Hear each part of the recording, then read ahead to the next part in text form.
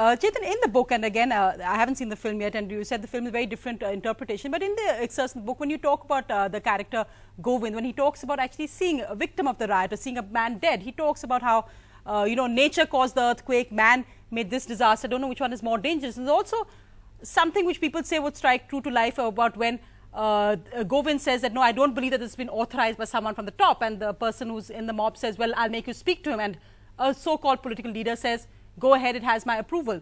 Those are sensitive topics to touch on even in your book, yet you got away with it in a sense.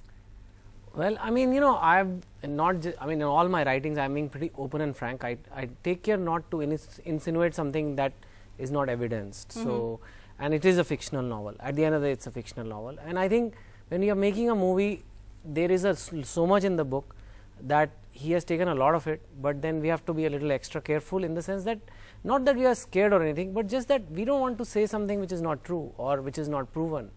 So I think that is the take. You have to be neutral, you have to be very sensitive, and I think we have been able to do that, because even now we've done premieres, we've had press screenings everywhere. Nobody has raised that question that, okay, what is going on. I think everybody really enjoyed the movie. They feel a message of hope, they feel a message of upliftment, and I think that's was the intention. And at the same time, I would say Abhishek has remained true. He's not like he said it could be anything.